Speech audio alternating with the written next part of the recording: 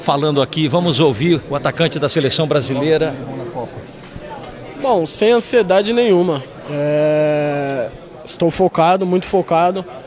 Lógico que você vestindo a camisa da seleção é uma camisa de tão peso que é, ainda mais sendo de grandes nomes, grandes referências que a gente tem no futebol, no nosso futebol.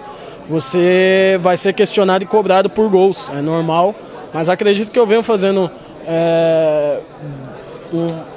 boas partidas, tirando a primeira. Eu acho que a primeira é normal de estreia, assim, normal, mas eu venho, claro, querendo ajudar com gols, mas quando não sai oportunidade para mim fazer gols, eu vou ajudar de alguma maneira.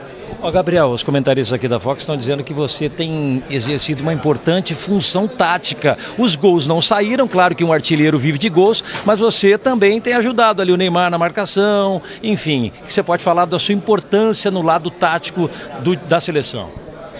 Bom, muitas pessoas não observam isso. Eu não tenho que ficar falando o que eu faço ou o que eu deixo de fazer dentro de campo, questão de tática. Se você pegar sempre, desde o Palmeiras, eu sou um atleta que taticamente eu acredito que eu evoluí, claro, mas sempre fui muito bom taticamente, entendo bem. E, cara, eu sempre deixei muito no ar que eu ajudo de qualquer maneira. Hoje o professor pediu para mim para lateral esquerda, por enquanto que o Felipe não entrava. Eu fui, fiquei ali pouco tempo, mas fui, recomponho para os meus companheiros. Acho que assim, um ajudando o outro, as coisas acontecem naturalmente. Ô Gabriel, só para você ter uma ideia, hoje você foi o jogador que mais correu em campo da seleção brasileira. Ilustra um pouco do que você está falando, que você disse, não quero ficar falando, provar para ninguém nada. Isso de correr assim é difícil você opinar, porque às vezes corre por nada, corre sem sentido, mas eu acredito que eu venho ajudando bastante ali taticamente, venho ajudando muito e espero continuar assim, cara. Continuar assim, eu estou bem focado para ajudar de alguma maneira. Vai sair o primeiro golzinho contra o México? Pô, já fui questionado ali, é normal esse questionamento.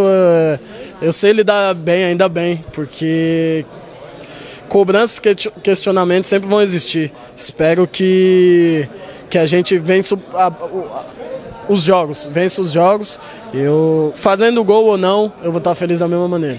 México é um adversário mais tranquilo em relação, porque tinha essa possibilidade da Alemanha, tudo que teve, enfim, a Alemanha está fora da Copa. Bom, a Copa está provando o que é o futebol. O que é o futebol, não tem adversários fáceis, a gente não tem que ficar escolhendo adversários, enfim, caiu de dar o México, vamos enfrentar o México assim como a gente iria enfrentar a Alemanha, ou a Suécia, ou a Coreia, quem quer que seja, porque somos Brasil, a gente tem que enfrentar, bater de frente, porque ainda somos o país do futebol. Obrigado, Valeu, Gabriel. obrigado então. Doutor Rodrigo.